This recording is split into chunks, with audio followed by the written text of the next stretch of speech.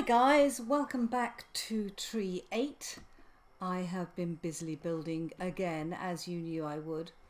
I still haven't got the roof up on my extension over there, but I have been doing a lot, and look what I've been building. First of all though, Kendi, thank you, thank you, thank you. You are an absolute star. 4 dark oak saplings, 11 blue orchids, fireworks.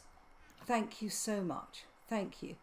Now, most of you know that I'm a gardener in real life, and I love the gardening in Minecraft. God, that's a funny looking tree. This is the second dark oak I've grown. I think each one gets uglier than the last. This is not yet finished. It is work in progress. But over here, and look, we have a composter with the compost that is already made. I used seeds for that because when I'm taking up grass, I've got so many seeds. But of course, compost heaps do spill out, so you get compost on the ground. And there's a workbench next to it, of course. Couple of orchids, because all gardeners grow orchids. And then we have a classic, this is the way the English lay out their greenhouses, that we always have this sort of shape. You have the wood at the bottom and then the glass, and it's always a sort of triangular shape. On the potting benches, we have the different flowers. We have the tulips, these 4 high over here. We have to go down because some of these on this side start to get just slightly higher than 1 block, these 2 in particular, and then we've got those that are 4 blocks at the end. I have found out that lanterns attach to glass. How about that, guys? It looks fantastic. So much nicer than having to put beams in the roof. I am short of a jungle sapling. These barrels look fantastic as storage in here. Absolutely fantastic. And they're the sort of upright cupboards you would have in a place like this. The bamboo fits into a pot. How about that? These 2, the cornflower and the lily of the valley, look gorgeous. Now, obviously the 2 high flowers here don't fit into pots. So we've got them, this, every time I tread on here, yep, they come down. No, up, guys, up. It's not the best of designs. You have to keep putting it up. It never occurred to me that the pressure plate here would give a problem to here, but it does. But seeing as I've got the layout of the greenhouse as I want it, I'm hoping that light is enough for in here. I think so. Nothing has spawned yet. So this is my greenhouse. It is, of course, what they call tileable. If we get more flowers, I can extend it that way. But I absolutely love it already, actually. It's lit. It feels like a proper greenhouse with all the benches, the cupboards. It just feels right to me as a gardener. So I love it. Now, the one little secret area there is that you can't see from the way in, of course, and which every gardener has, is somewhere to sit and contemplate. And that's where there's always a little bit of potting, maybe an empty pot or 2. We'll see about that later. It's just, you know, the sort of place where I would love to have got a table by the side, but it won't go with the signs, and I preferred the chair to have arms. I think it looks better like that. So that's where a gardener would sit and have a nice look. Now down here, I have had to build a separate corral. As you know, I get a lot of travelling merchants, and 4 of them have left a llama behind. So I've gained 2 brown llamas, a cream llama and a white llama, and they're all in the travelling salesman kit. So they're really very nice, but these poor guys get abandoned. I did have them in with the horses, but I think they're happier by themselves. And I have the most stunning horse, guys. I absolutely love him. I love the donkey. I love having a donkey. It's so cute. Such a sweetie, yes.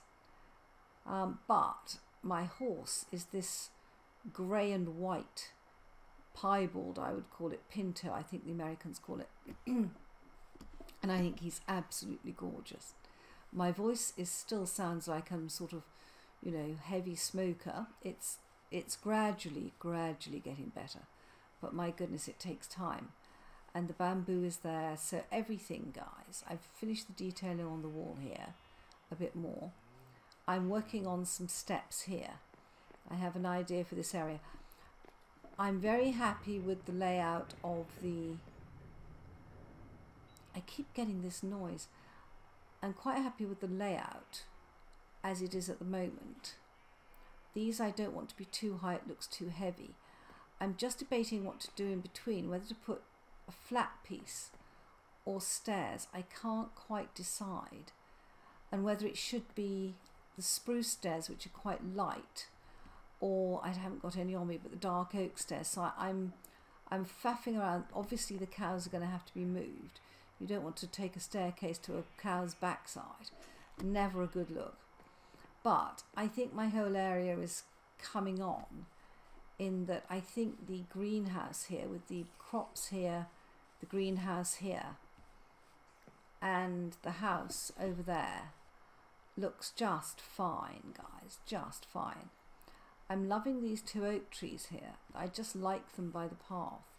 Sometimes you inherit something that just looks right.